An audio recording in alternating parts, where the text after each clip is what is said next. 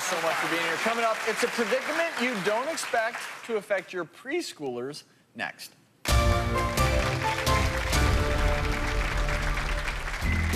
I'm going to get my eyes examined so I can see my shoes better.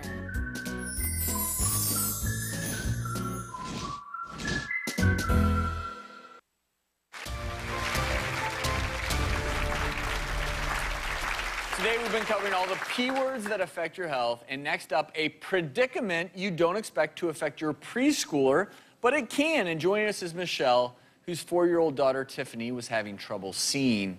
And Michelle, how did you find out that Tiffany was having trouble with her vision? When she started preschool, the teacher noticed that she was holding her head really close to the paper when she would color or draw. Exactly. Yeah. And so she asked me if she had ever had an eye exam, and I said, I thought it was a really good idea and something that I should get checked out right away. And that was very astute. And in fact, here with Michelle is Tiffany's optometrist, Dr. Elise Brisco.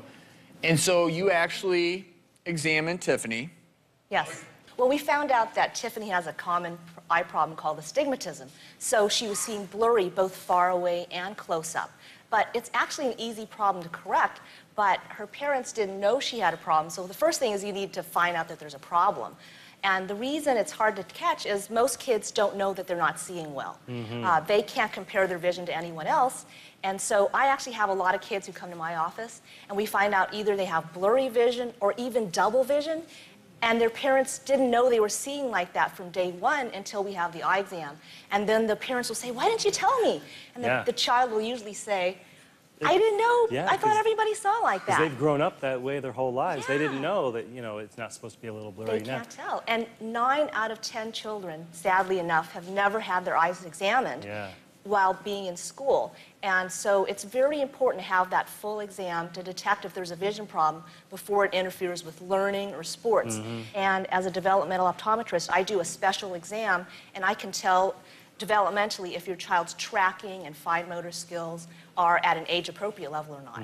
When do you recommend your patients get their first exam? Well, you know, there's been some changes in the recommendations. It used to be not really until age 5 or so, unless you were noticing a problem. Obviously, in the office, we shine the light in their eyes and try to see if they're tracking and all that kind of stuff. But an actual official eye exam with an eye doctor hasn't come until they start school around age 4 or so, but you're saying to start it a lot earlier now, right? We recommend a child's first exam at 6 months old because we can tell if they have problems that early, and some vision conditions are preventable if we catch and treat them early. Hey, Tiffany, do you like your glasses? Yes.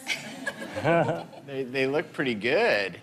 So how is she doing now with the glasses? Well, Tiffany is doing great with her glasses. She absolutely loves them. At school, she was what we thought a very cautious child who would, you know, find one activity and stick with that activity for an extended period of time. Now she's engaged in the classroom, she's exploring the classroom, and has really flourished at school. You know, I know a lot of parents are worried about getting their kids glasses because they're going to either break them or have another problem, but you found a great brand that's very durable. I love this line. It's called MIRAFLEX. They're virtually unbreakable. Check these out. They're super duper light because kids at this age, they're not comfortable wearing anything on their face or their noses, and there are no metal parts at all. Oh my God. There we go. So hot, so hot. So if your child is hit with these glasses on, say they're playing ball and they're hit, there's nothing to hurt them.